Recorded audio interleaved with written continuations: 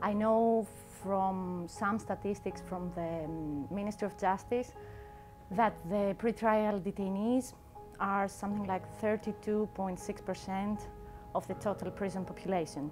Pretrial detention is used frequently, but of course it depends on crime and on the person. So if someone has not got the nationality, the Greek nationality, in the judge's mind, I think, and the mentality of the judicial system, he's actually a risk to flee the country. And the second factor, of course, is the accusation.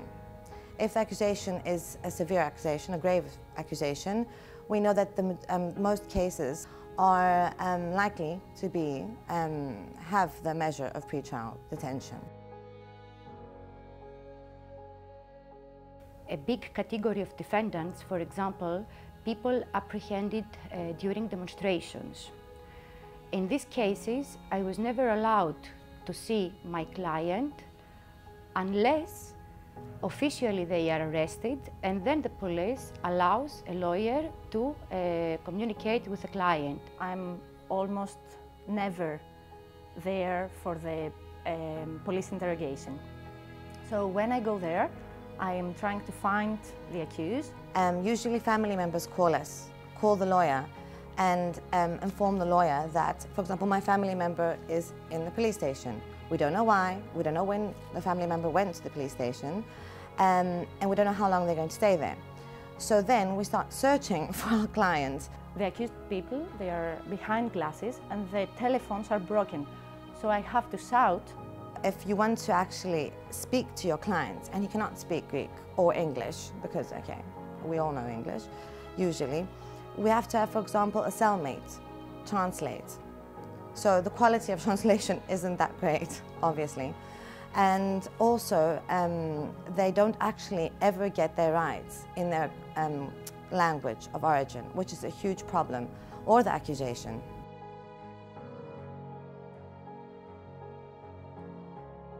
So we don't have anything online, we cannot have access to the case file, and we have to wait in order to go before a judge, ask for the case file. You have to photocopy it by yourself on the expenses of the defendant or the legal aid lawyer.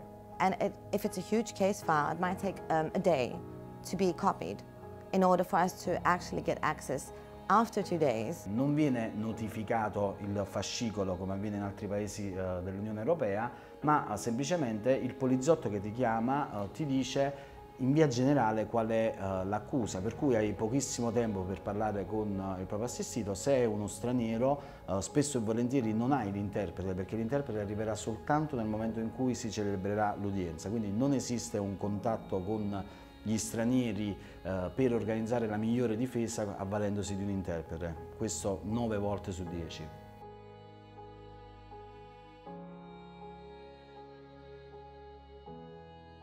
Nagyon fontos része a védői munkának az ügyfelekkel való úgymond törődés, vagy az idő ráfordítása.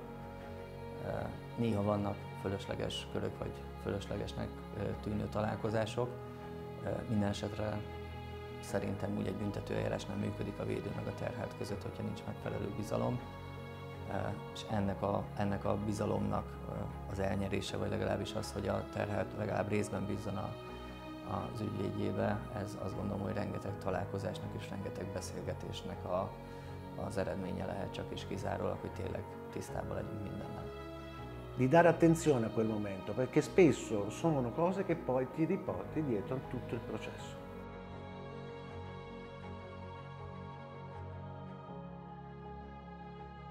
Preferirei che i magistrati effettivamente visitassero le carceri. Spesso il magistrato che dispone la misura cautelare non ha mai visto un carcere.